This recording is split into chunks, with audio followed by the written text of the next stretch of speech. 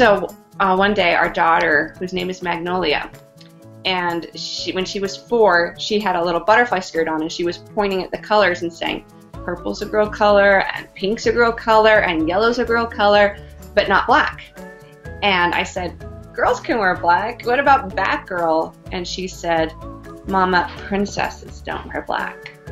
And I kind of went, aha.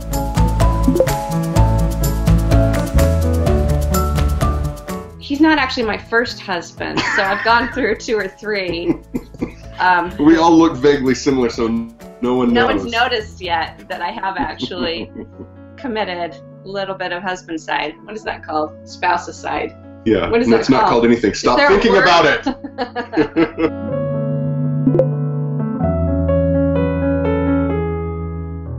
You know, it's a fun game that we play where, okay, there's a side of beef. How can we make a Princess in Black story about a side of beef? And we can! Yeah, we can. Or one of us can. We'll play a game where we'll just shout out random words at each other, and the other person has to come up with a Princess in Black story inspired by that word.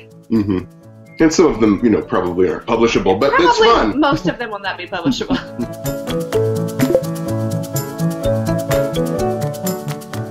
I think sometimes we sell boys short, and we think boys won't read about girls, and especially not like a princess, which is as girly as you can get. And it really starts with the parents. So when recently I did a signing where I had 60 books, and the parents all had boys and girls, and they had me only sign it for the girls. We're conditioning the boys to think that they can't read about girls. But at the same time, we would never hesitate to give a girl a book about a prince. We're letting girls read anything, and we're telling boys that they need to be embarrassed by reading about girls.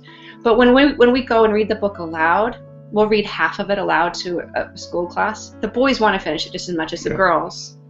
There's nothing inherently about a book about a princess that boys can't enjoy. I think they're just afraid that people make fun of them if they read it.